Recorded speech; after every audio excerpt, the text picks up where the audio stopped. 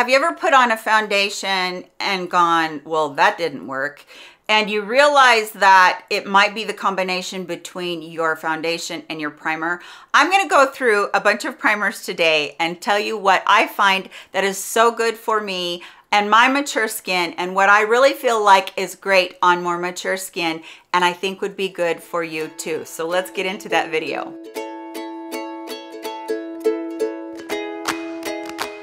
Before we get into the video though, we always go through what I have on and a few other things. So if you'd like to skip over that, I'm going to put a timestamp right here where you can just jump to the reviews of the primers that are good for mature skin, and you don't have to sit through all that. So do that right now because we're going to talk about what I have on. And today I have on a sweater that is ribbed. It is a medium weight sweater. It's not super heavy. It's not super light. It's quite soft. It's kind of a muted, deepened periwinkle blue color that I really like. I did size up one size because the first one that I got, it just looked really thin, but then when I got this extra large one and I put it on, it feels like it's just a little bit too big around the middle. So I actually think that this stretches to your actual size, so you don't feel like you really have to size it up unless you like to wear your clothes a little bit looser, but I did size up on this one. And then today I also have on a link necklace that is these different textures in them,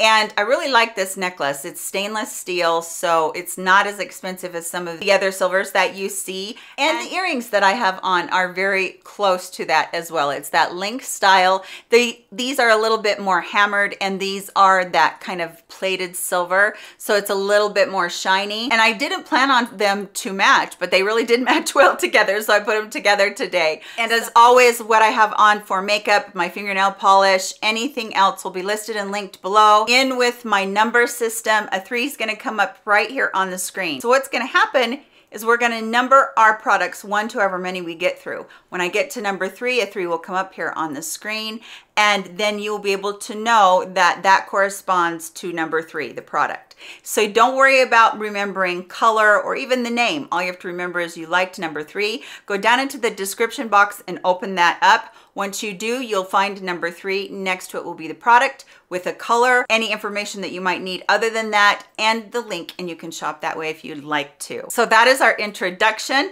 Let's get into what are the best primers for mature skin right now. And just for your information, and so you know, I am 54. I have a lot of texture. I have a lot of pores. I do have some scarring right here from acne when I was younger. And I also have very dry skin that gets drier in the winter time when the heat comes on inside. So as I'm talking about these, I do like a little bit of hydration in my primers. However, in the summertime, I don't. So I will kind of specify those so that you know which is which, but these are all really good for mature skin. And I'm not going to do these in any particular order. They're just very, very good primers. Let's start out with a hydrating primer, since I did tell you that I was dry. This is from Milani. This is the Skin Quench Hydrating Primer, and this has hyaluronic acid in it, and it does have coconut water in it. So if you have a coconut allergy, please be aware of that. I always say that because my mother has a coconut allergy, so I'm very cognizant of that happening to people, and I don't want anybody to get in trouble with some of this stuff if you have an allergy. This I love because it does feel very hydrating as you put it on. However, as you work it into your skin, it feels so smoothing, and that's the beautiful thing about this. I have a lot of texture on my face. My pores are bigger,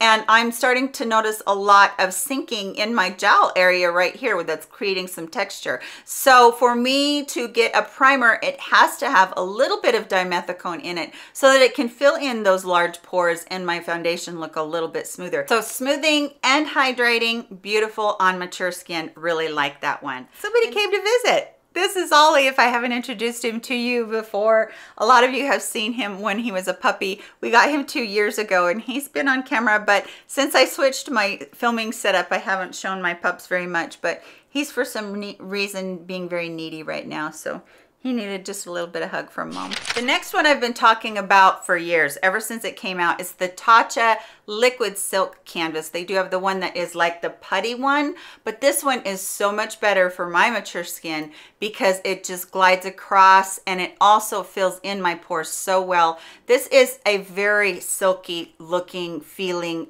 primer, but boy, does it do its job of filling in those pores and creating the barrier between your foundation and your moisturizer so that your foundation doesn't get sucked into your skin and disappears throughout the day, but it perfects. And this is just, it's been one of my very favorites at the very top for a long time. And even though this is probably the most expensive one, maybe not the most expensive one I have, but it's close. It is one that I felt like was worth it. And this 1 ounce jar, even though it's small, it lasts and lasts because you don't need that much. This is a beautiful primer on mature skin. However, if you do feel like I can't afford that, I feel like this one right here, this is the Revlon Prime Plus Perfecting and Smoothing Primer. This one would be a very close, almost like buy this, not that dupe to the Tatcha one and one other one that I'm going to show you in here. This one is so beautiful on your skin because it does all of that smoothing. Now, this is the one that I reach for in the summertime when I need a little bit more of that help me stay matte and help me smooth out my makeup. So if you're somebody that has normal to combo oily skin, you might really like this better than any of the other ones that I'm going to show you today. This is a beautiful primer and really blurs out everything. And as long as you're pressing it in and you're not just swiping it, and that goes for all of these primers, as long as you're pressing it in, you're going to find that you're going to really get the smoothing benefits of it. This is a beautiful primer. Now, this primer from Hourglass, the Vanish Airbrush primer, I feel like also these two could be interchanged. They are definitely very similar. I think the Hourglass one, as I've used it in the past, it just it comes out and it feels just like the one from Revlon. So I don't know why I'm doing a dupes video right in the middle of giving you these different options, but this is a pretty primer. It really goes really beautiful underneath any foundation that you feel like breaks apart, because it will keep that any oils or anything at bay, but it just feels like silk. It feels very silky and very light and very airy, so you're not going to have a heavy feel to begin with on your skin, but it's going to be very perfecting, and again, going to go into those pores and just make those pores look like there's nothing there. One that can hold that same standard of being able to create the barrier and take care of the pores and give you a very silky, smooth canvas is the NYX Marshmallow Primer. And I have heard a lot of people say, well, this is a lot for a primer, $17. I think it is about that. But the one from Revlon, it was about $13. So, you know, it just kind of depends what you want and what you like. And you can always find NYX on sale, it seems like. But this one I have touted as a dupe for the Tatcha for years. And this one came out not long after the Tatcha one did. I do feel like this one has a little bit more hydration than any of the others that I've shown you so far. Well, not the Milani, because that's what the Milani one was. But it really has that ability to make you feel like you have that little extra boost of hydration. And yet it has that silicone or the dimethicone in it that's going to smooth again and just make you feel and look flawless with your foundation. So this one is gorgeous as well. The next one is the No Filter Primer from Colourpop. Now this one, again, I feel like this one could be a high-end primer, but this one does have this factor of being just a tiny bit heavier. So if you're somebody that needs to take care of the pores, you need those pores blurred, but you do have, like, say, normal to oily skin, this might be the good one for you, because it also has enough of a slip that I think that this one's going to hold any oils at bay. It's really a good one. I know that really the best thing for you to do if you do have a lot of breakthrough is use powder. And that's hard for us as we age because powder can be very caking. But if you use a good primer like this before your foundation, you're going to find that you're getting the smoothing benefits and a certain amount of being able to keep your skin matte throughout the day. So this is a good one for that. This one is from Hard Candy. This is the Sheer Envy Pore Defense 12-Hour Pore Defining minimizes the appearance of pores. It's oil-free and silicone-free. Don't ask me how they do this because I couldn't tell you, but this is phenomenal. It is a primer that when I first run my finger across here and I'm really just trying to work it into my skin, I've got like layers and layers of, obviously, of primers on here, but this feels like it has silicone in it. It so feels like it has dimethicone in it, and it will perfect your skin.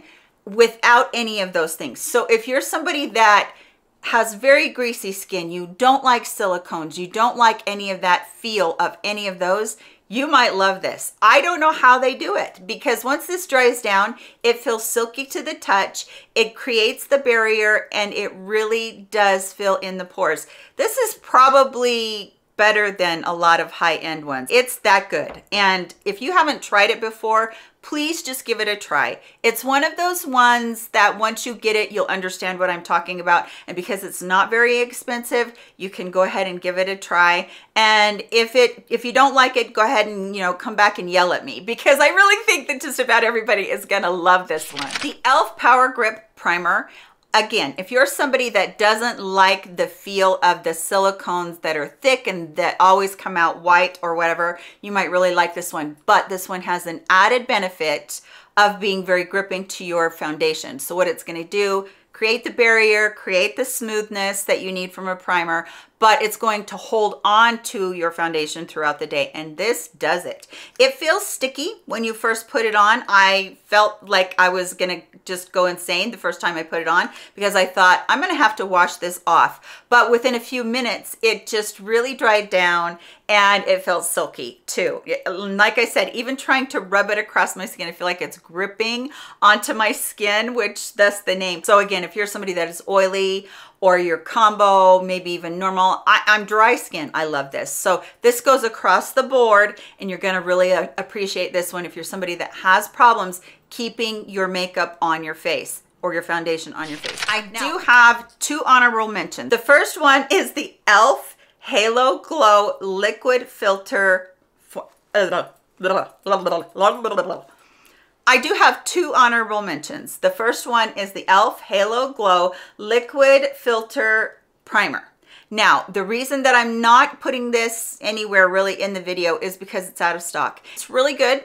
It's a dupe for the Charlotte Tilbury Flawless Filter. I will notify you guys on the community tab as soon as this comes in, but just know that it's not in right now, but I give it my stamp of approval for a mature woman. It's beautiful, and definitely don't have to pay that high price tag. I do want to talk about this. This is from Danessa Myricks, and this one is not even called a primer. This is called your Yummy Skin Blurring Powder. So when I first got this, and I was all excited about it, because when you open it up, I mean, it has this, you know, scoop thing on the front, which I never touch. But when you open it, it looks like pan makeup or cake makeup or whatever we used to call that. Pancake makeup. I don't think it was called pancake makeup. Anyway, it looks like that makeup that we used to use that was so thick, and people that were on stage or whatever, they used to use that kind of makeup. It's not like that, but I also found out that it's not powder. So you don't use it as a blurring powder or anything like that. Maybe you all do. Let me know in the comment section if you're somebody that uses this as your last step. But what I use it for is I'll use one of these other ones. Find whichever one I really like, use it all over, you know, press it in a little bit, but I still have those areas across my nose, forehead, chin, right here on my cheeks, that at times, you know, depending on whether I've had a lot of salt, depending on whether I'm dehydrated, they cannot look very good for the day. What I do is I take my dampened beauty sponge before I do my foundation, after I do my primer, I just dab it barely in this, and then I will really work it in all over these places, all over. And this is so blurring and so pretty. It's like the technique that I have taught for such a long time about that Wayne Goss taught us, where you put on your powder in between your primer and your foundation, and it gives more coverage, and it also looks more flawless. So that's what this has been good for me. When I first got it, I tried it as a powder. At the very end, I felt like I looked like a cakey mess. I was like icky, icky, icky poo. And I just decided, nope, that's no good for me. And then I saw somebody else use it the way that I was just talking about. And I'm like, okay, switch over, try it the other way. It works so well. So don't use this as your last step if you do have it and you're already thinking, I don't like this. This works so good as just that little bit of extra coverage, little oomph there to those areas. They have it in translucent. This one is number 3. I don't know how many numbers they have. This one gives a little bit of coverage like a powder would, but it's really pretty. once you get it on, and you don't need as much foundation because once you get it on, you have that tiny bit of coverage. So all of these are for mature skin, but they're also for anybody. Otherwise they wouldn't be on the market, right? But these are the ones that I picked out that I feel like work really well on a mature woman. So I hope that you did enjoy this. Tell me what your favorite primer is and what I'm missing out on, because I want to know that. Thanks everybody for being here with me. And if you're new, please subscribe. We'd love to have you here. And as we go out, I'm going to put up another favorites video right here. Have no idea what it'll be, but it'll be something that is a favorite. So I hope that you're all doing really well. Please go over and watch that other video. Take care of yourselves, and I'll see you in my next video. Love you to death. Goodbye, my friends.